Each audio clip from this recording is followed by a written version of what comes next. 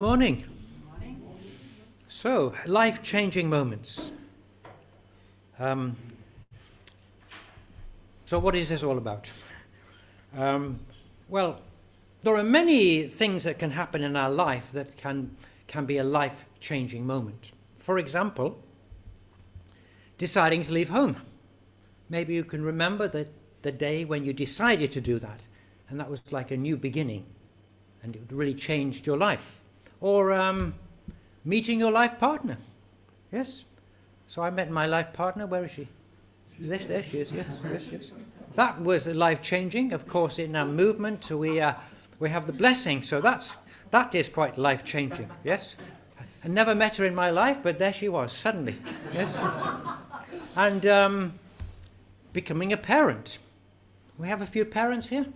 Yes. That's life-changing. That's a big change in your life.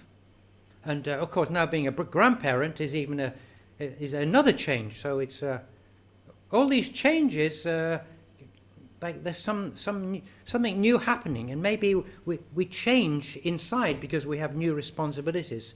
And death of a loved one, that's very life-changing. And how does that affect our life when that happens? And then choosing your life's path.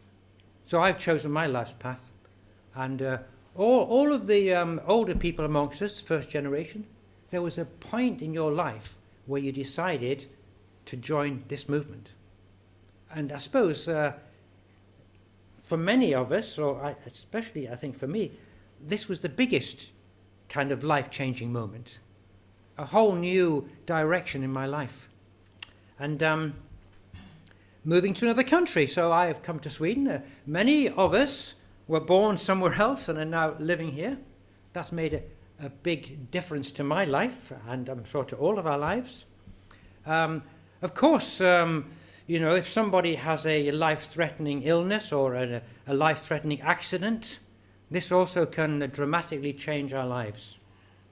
But I suppose that a spiritual awakening, whatever happens in our life externally, it can affect how we are inside. And I would say that when I joined this movement, that was a spiritual awakening. It was like a kind of aha moment, or a kind of an awakening inside of me. So this is my life. Dramatic change. So I have some questions for you. Have you had a life-changing moment? Or maybe you had many. Or is there one that stands out? For example, deciding to join this movement. And for me, when I decided to join, it's like I felt such excitement. I thought, this is it, you know. This is what life's about. The Messiah's on the earth. And I want to give my life to do God's will. I mean, that's dramatic. Not many people do that. What about the younger ones amongst you? You know, you were born into this movement. So the question is, what impact has a life-changing moment had on your life? What difference has it made? And why did you join our movement? Why did you join? Or if you are younger people, why did you decide to be part of this? Because many are not here. Many of the first generation are not here. Many of the second generation. Yeah? So the question is, why have you stayed? Why are you still here? Are you benefiting from being here? Do you wish you were doing something else? Or no, this is your life's path. Are you going to stay in this movement until the day you die? Yeah. Yes. Well, if you've made it this far, you probably will. So, our movement was started by our true fathers, Sam Myung Moon, Reverend Sam Myung Moon. And actually, our whole movement started because he had a life-changing moment. So let's look at that. So, he was born in 1920. He died in 2012. He lived for 92 or 3 years. And he dedicated his whole life to do God's will. And then he created a worldwide movement. And but it all started when he was a young man.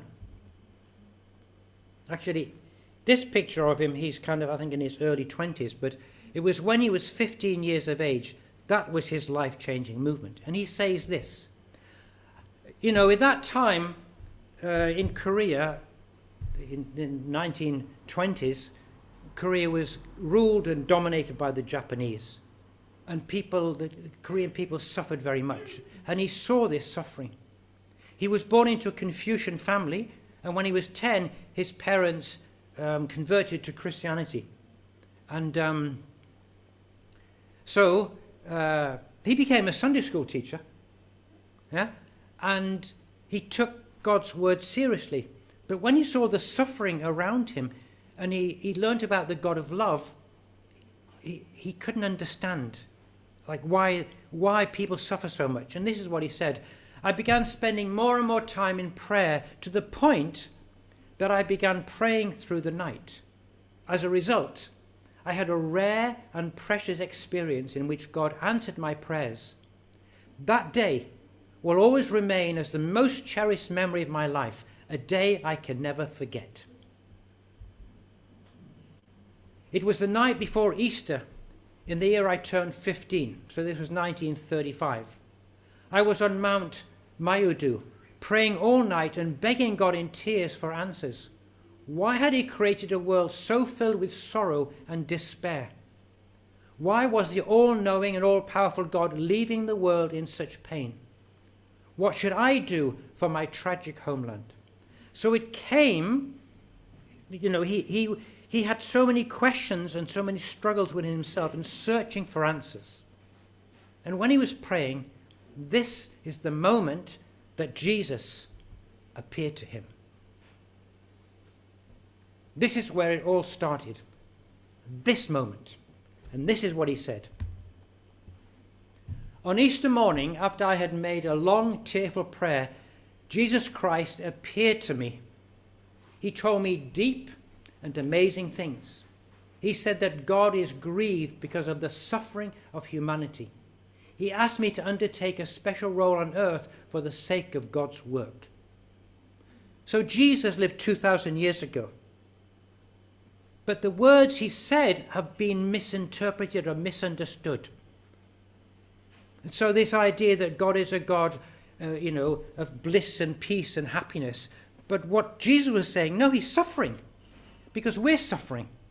Because he's like a parent, a God of love. Like we as parents of our children suffer, we cannot be happy, even though we have tremendous love for them. And then he chose Sun Myung Moon to actually spread a new message. So what did he do? 15 years of age. If you were 15 years of age and you had a dramatic experience like this, and you were asked to take on a role to change the world, how would you react? Well, at first he said, no, I cannot do this. This is too much for me to bear. And it took Jesus asking 3 times when Jesus said, there's no one else. You are the one that God has chosen. So he accepted it. But when he accepted it, he understood that he would have to go through a lot of suffering like Jesus had. But he made this commitment. In the quietude of a deep Korean mountain, I talked with Jesus several times. So this was the first meeting with Jesus, but he had many meetings with him. The truth revealed at the time forms the core of the divine principle. Ever since that special meeting, little by little, God taught me this amazing truth. Through it, I could see the dawn of a glorious new culture. This special revelation has the power to bring all religions together. And I have received an order from God to spread the divine principle to the ends of the earth. What a dramatic order. An order from God. How many people could do this? He had to be so determined that he would take up this mission. And then later he says, if we apply this truth to society, we can resolve all social problems. If we apply it to the world, we can resolve all global problems. Furthermore, we can resolve deep religious problems and stalemates in philosophy. Divine principle is an integrated thought system that embraces all religious doctrines and philosophical tenets as one whole, while preserving the unique characteristics of each. Do you believe this? Do you believe that the truth in the divine principle can change the world, can solve all problems? So even though many, many years have passed, here we are, a small community. We've held on to this vision and to this dream. How long did it take for Jesus' message to be accepted by the Roman Empire? Almost 400 years. And Jesus died on the cross. Father didn't die on the cross. Actually, we have a worldwide movement. And just before the pandemic, this World Summit in Korea gathered together people from all walks of life. And I remember Newt Gingrich, who used to be the Congress, kind of the leader of the House of Congress in America. He said what was remarkable about this meeting is bringing diverse people together in one place. And that is an example of the power of the divine principle, or the vision that Father had to bring the world together. So even though we are a small community, I have hope. I have great hope. That's why I'm still here. Some people left because they lost hope. Well, where's the ideal world, you know? But I have hope. So, this was his life-changing moment. Aren't we grateful? Aren't we fortunate that one man could make that decision all those years ago? So, actually, that moment was a spiritually transformative experience. His spiritual eyes were opened. And he received this spiritual guidance. But it took him actually 9 years before he could really receive all the information. He had to keep asking and searching and reading the Bible. It wasn't just given to him. Same with us. If we want to have to really experience God, we have to keep searching, keep asking, keep trying, not give up. So these life-changing moments, I would say, it's really like spiritually transformative experiences is what really makes a difference. Different external things can happen in our life, but what really matters is a change inside. But this term, spiritual transformative experience, is a term that was coined by one person. And that person, let me just read what it says here. Spiritual transformative experiences is an umbrella term for a wide range of spiritual and paranormal experiences which causes people to perceive themselves and the world profoundly differently and often causes a spiritual awakening. I would say that when I decided to join this movement, I had some spiritually transformative experience. I didn't see anything, but I felt something. I felt such excitement. You know, something alive came inside of me. I thought, wow, this is it. So when we talk about spiritual experiences, it's not that we kind of are psychic, you know, we can see spiritual things, but there's something transforms inside of us. And I suppose because of that transformative experience inside of me, that's why I joined. So I can always look back to that moment. I can't deny what I experienced. But this term, this umbrella term includes these things. Mystical experiences, where people feel this kind of oneness with everything.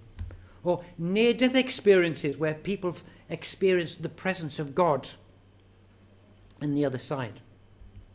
Psychic awakening, so like our spiritual gifts. So we have 5 physical senses, but also 5 spiritual senses. And some people, those spiritual senses are awakened.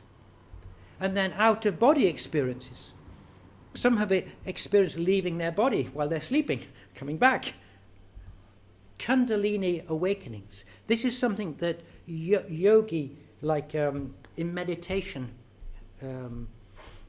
people experience this kind of energy rising up in through their body and then leaving their body and having an expanded awareness of reality.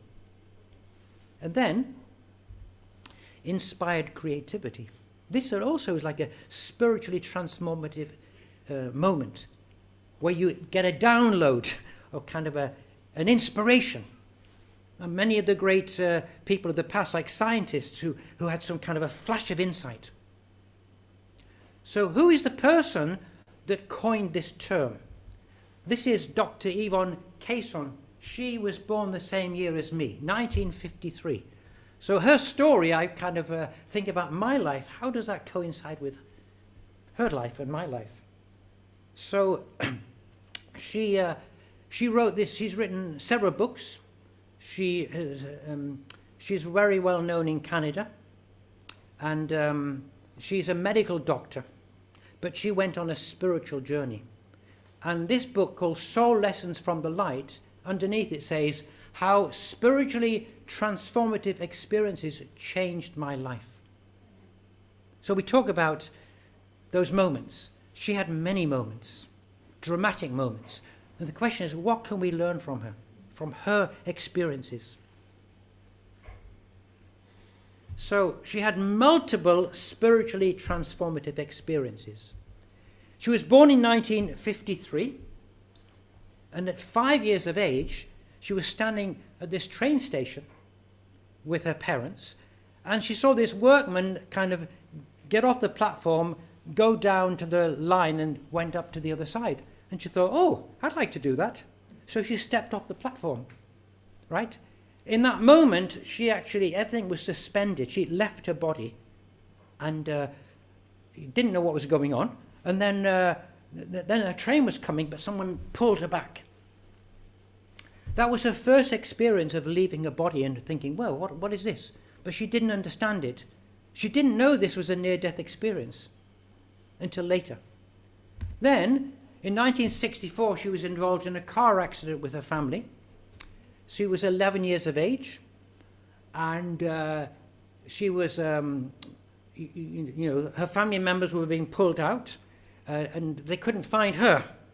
But she was floating above her body, and she could hear conversations that were going on. And so that was her second experience, near death, leaving a body. But she didn't understand what that meant. She thought this was quite normal, everyone could do this. Then, in 1976, that's the year I joined our movement, 23 years of age, so she trained as a medical doctor. In the last year of her studies, she wanted to improve her memory and her kind of focus and her studies. So she went to a meditation group, and meditation, it was easy for her. She really enjoyed it. She started meditating an hour in the morning, an hour in the evening. And then that year, in 1976, this is when she had this Kundalini awakening. So this awakening normally happens to people who've been practicing yoga for many, many years. It's this time of enlightenment. But this is what happened to her. 1976, she says this: about 20 minutes into my meditation, I suddenly felt a strong wave of energy rush up my spine. As the energy reached the top of my head, I felt my consciousness rise up out of my body. I no longer felt that I was the size of my body or my head. I felt I had expanded to the size of the large auditorium where I was seated. She was in a group meditation. My consciousness filled with light and exquisite feelings of love and bliss. It was as if I had become pure love itself. This experience was kind of very dramatic for her. And this is where it kind of, when this happened, she asked her teacher, her yoga teacher, you know, what happened? And they said, well, that couldn't be a Kundalini experience because, you know, that takes years and years of practice. So but she thought, oh, well, this is what happens in yoga. And she tried again, but it never happened again. So next, what happened in 1979? Well, because of this kind of experience, I have to go back a bit, she started getting interested in Eastern religions. And she read books about this Kundalini awakening. And then she wanted to understand what happened to her. And she even went to India to meet the author of these books. And so that would, but then in 1979, she had a medevac plane crash, near-death experience. Medevac means medical evacuation. She was traveling in a small aeroplane, like this. There was the pilot, there was her as a nurse and an assistant nurse, and a seriously ill patient who was being in a stretcher, and she was being taken home to a remote part of Canada. It couldn't be reached any other way. But on this particular day, there was a snowstorm, and this plane experienced a lot of turbulence. And then one of the engines failed. And the pilot was trying to keep it afloat, and then the engine started, then the other engine stopped, and he had to make an emergency landing. And he came down on this lake. Yes, but this lake, this was very stormy, it was very turbulent, and this plane had wheels because it had started on land, was meant to end on land. And he was hoping that, well, there was ice there, that it would land on the ice. But actually, as it landed, it started to sink because the ice was very thin. And so what they're going to do, the nurses tried to get this patient out on the stretcher, couldn't get her out. The door was jammed. The pilot banged it open. They managed to get out, but they couldn't help this sick lady. And they have to swim. And she was a good swimmer, but it's stormy, you know, and it's ice cold. This is kind of, I think, November time. So she's trying to reach, like there's an island there nearby. And then she goes under the water. And she comes up again. And she goes under the water. And then what happens is that she leaves her body. And then she's kind of, all of the struggle goes, but she's also conscious of the fact that she's still trying to swim. 95% of her is kind of in this other reality, but she's seeing herself struggling in the water. And she says this: as I continued my struggle to stay afloat and swim through the fast-moving frigid water, I suddenly found myself looking down at my body struggling through the water below. My spirit and main point of perception then moved further upwards to a space filled with bright white light and a powerful feeling of unconditional love. And then she came back into her body. And she's trying to get to land. And then she saw this branch. And actually the waves were moving towards, and the branch looked like a hand, like an arm outstretched. And she managed to get to it. The pilot, he could swim, and he managed to get to land. But the other nurse, she couldn't swim, but she was holding on to some branch somewhere. Now, the thing is, this is the middle of nowhere. But they were saved. They were saved because just before the pilot's plane went down, he sent like a mayday message, which was picked up by an like a passenger aeroplane not so far away, and they sent it to the nearest airport, and there were people there available who could get into a helicopter.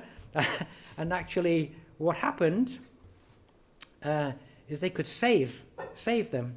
But I have to say a bit more, because while this was going on, she actually left her body completely, and she went up into this realm of light, and she says this: I felt I was being permeated, embraced and cradled by a vast, profoundly loving, intelligent force. I immediately knew somehow in my soul that this omnipotent, intelligent force was the power behind the universe, what I call God. And then, as I say, then she came back into her body and she was rescued. The mystical near-death experience I had during the 1979 Medevac plane crash transformed me and forever changed the course of my life. So you could say this was the most profound, life-changing moment for her, even though she'd had other experiences. It propelled me professionally as a medical doctor to later specialize in the research and counseling of patients who had diverse, spiritually transformative experiences. It awakened intense spiritual hunger in me. I developed a new, strong yearning to read from the Bible daily, as well as to study other religions' holy books. My desire to meditate regularly intensified. So one thing leads to another, but she's searching for answers because of her experiences.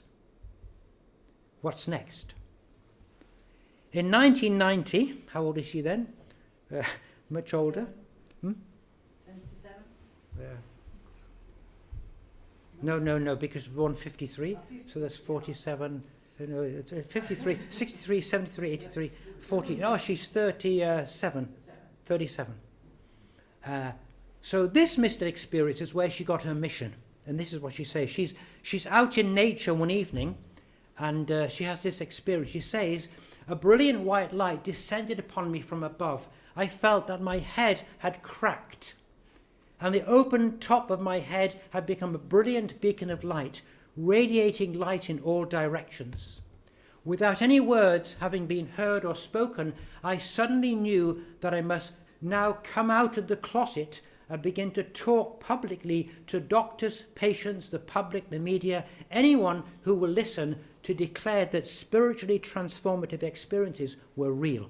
Because in the 1970s, when she started having these experiences, if anyone talked about, near death or spirit, it's like, you're crazy, or if you meet a Christian, well then, it's the devil, or a scientist, it's just a chemical imbalance or something.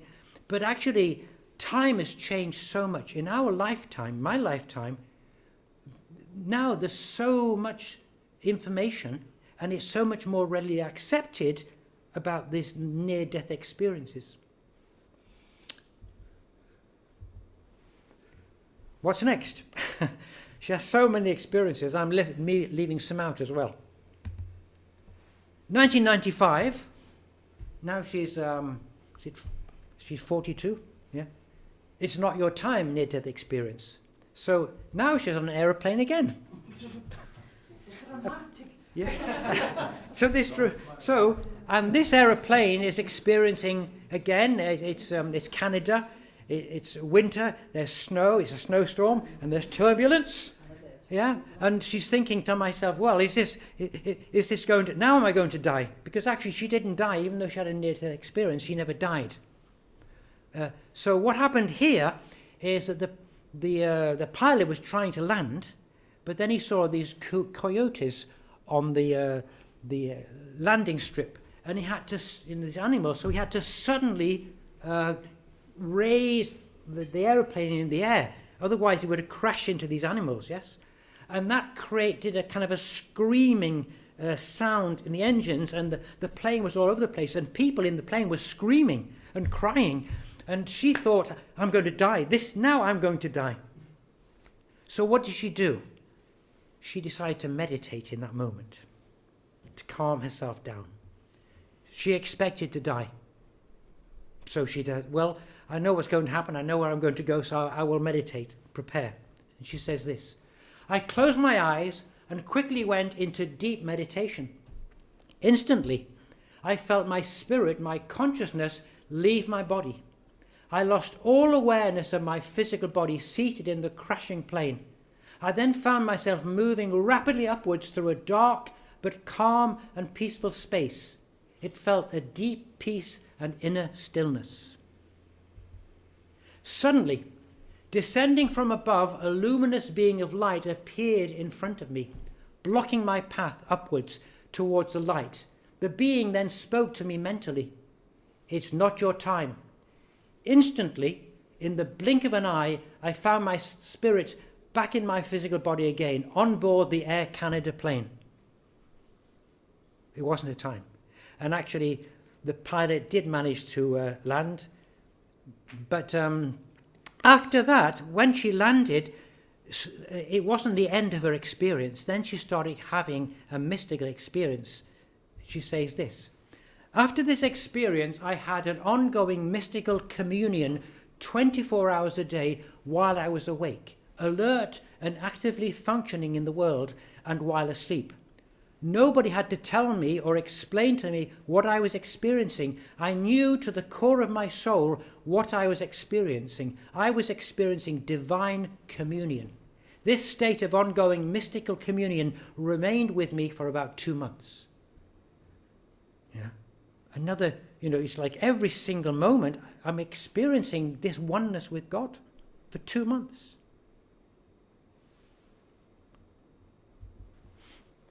What's next?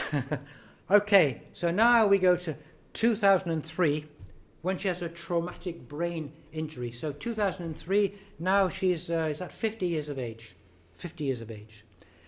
She was with a friend and she went to Niagara Falls for a day. And when she was there, she had another mystical experience, But it was night time when they were going to leave. They went to some restaurant and it was very icy and she slipped on the ice. And she died, actually. This time she really died. And she says this. So she came into this, again, this realm of light. And in this realm of light, 2 beings appeared to her.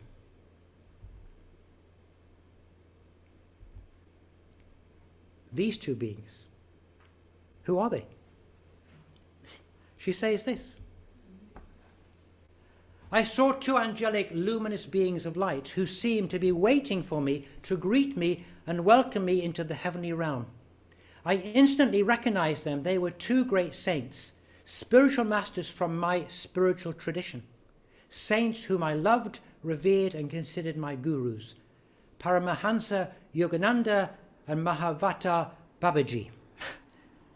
Both of these were like a very, you could say, ascended masters who achieved a high level of spiritual development on earth, and she knew all about them from her studies and from her practicing of yoga. And they gave her a choice. She could go back if she wanted. And basically she said, "Well, you decide." I can't decide. And instantly she came back. But when she came back, she was dead. But she came to, and she had suffered a traumatic brain injury. And traumatic brain injuries can have a wide-ranging, long-term physical and psychological effects. So she'd been writing books, she'd been giving public speeches, she was still a doctor,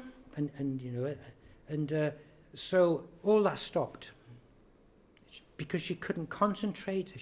It was very difficult for her. So for 12 years, her life became limited. Yeah. But then what happened after 12 years? This happened. She had in 2016, she had a sudden brain healing. How old is she now? Not so long ago. She's 63. And this is what she says about a sudden brain healing. "Through the grace of God, I had a miraculous and sudden brain healing, with an eruption of white light in the center of my brain. My writing-inspired creativity spontaneously was reawakened. After years of complete loss, it was as if my brain and creativity had awakened from a 12-year slumber. What a life. You want more? Too much. But this is one person's life. If you have these experiences, it's going to have a dramatic impact upon your life. One experience, but this was many. So why did she have all these? Because it was God's purpose that through all these experiences, she would understand people who had these kinds of spiritually transformative experience and give them a voice and be able to explain them. And so actually she, in 2020, which is just 3 years ago, she founded the Spiritual Awakenings International, an organization which can bring together people who have had experiences and they don't know who to go to, who to talk to. So this is her life mission. And apart from the fact that this is her mission and all these experiences, she's learned from it. So I come back to the divine principle. The divine principle is, Father has said, this can embrace all religions and all philosophies. So one reason I studied people like her is, well, this should be, if her experiences are true, they should be able to be explained by the divine principle. Yes? Because the divine principle is meant to be this all-embracing understanding.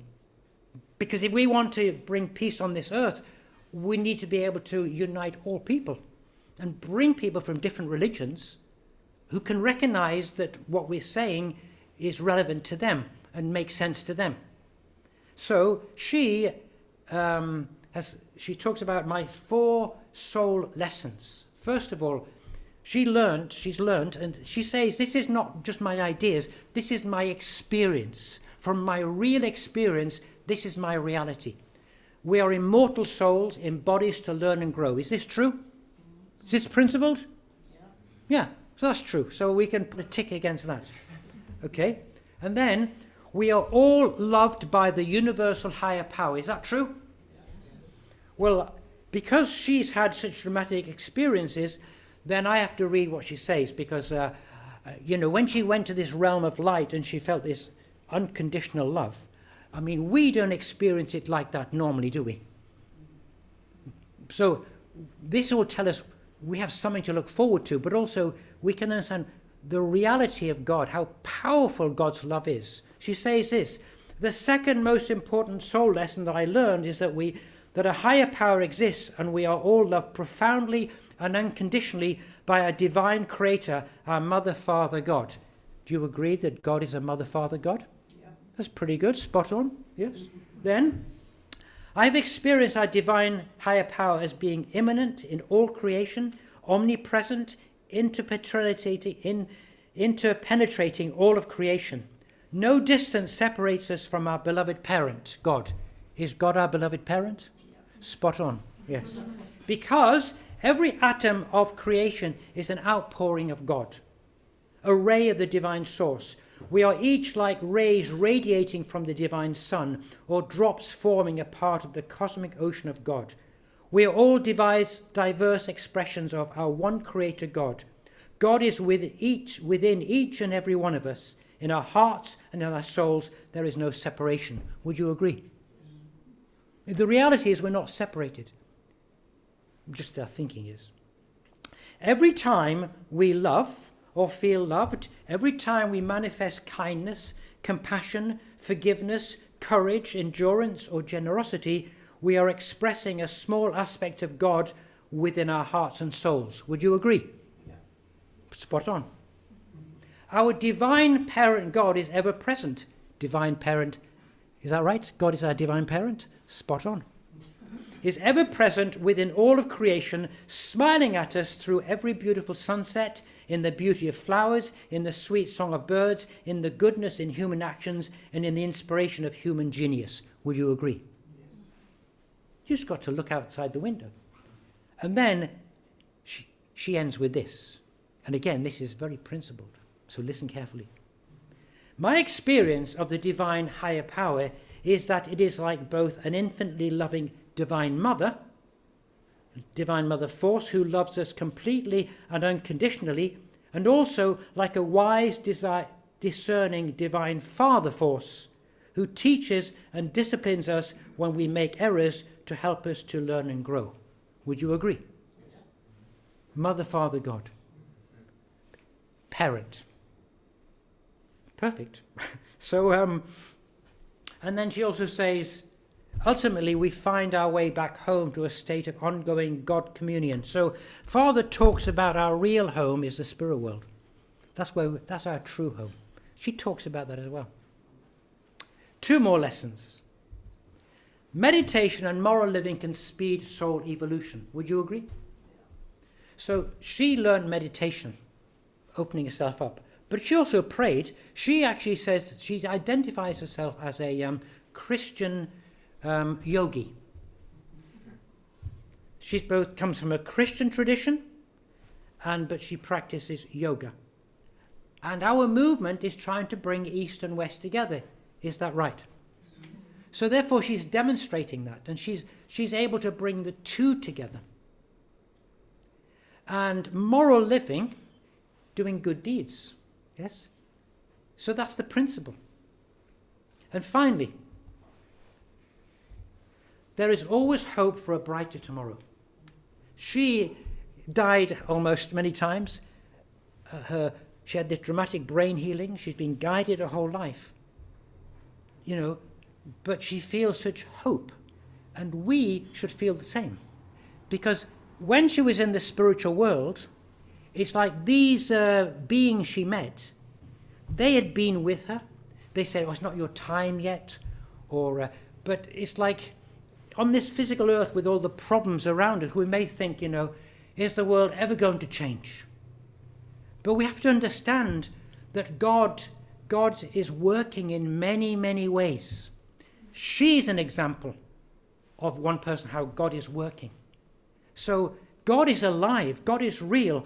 And when we had this life-changing moment and decided to join this movement, we should remember how we felt. We should keep that excitement. We shouldn't just become old and, I'm just waiting to go, and, well, it never really worked out, and, look, my children are not following, so, I suppose I'll just kind of wait. No, we have to believe that God is working right now. And even though I'm almost 70 years of age, I cannot think, it's time to go. I feel inspired, and I feel the message that we have can change this world. Do you believe that? Yes. I didn't hear you. Do you believe that? Yes. And we have to be really alert and awake and wait for the opportunities. It's interesting. Students come every year from gymnasium and ask questions. This year, I felt there was a difference. I felt they really felt at home here. They felt a warm atmosphere, felt welcome. And they were really kind of interested and really open and listening carefully. And we had, one time we had this kind of forgiveness ceremony, and then 2 students joined us and took the holy wine. Yeah? And also on the holy day we had, 3 students came and participated there. Never happened before. So I think on the surface we may say there's so many problems, but we need to believe. Christians, what they do is they believe, they have faith. Anything can happen. We need faith to move mountains. We need to believe, not just to wait for true parents or mother to do something or our worldwide movement. We, within ourselves, need to be fired up and inspired. And when we meet people to say, hey, I've got something that would excite you and interest you, and we should be proud of who we are and maintain that heart, to share and to live by the words that we have. And with that, I would like to end by putting these questions up to ask you, have you had a life-changing moment? What impact did it have on your life? Why did you join our movement, and why have you stayed? And then I'd like to say, finally, thank you for listening.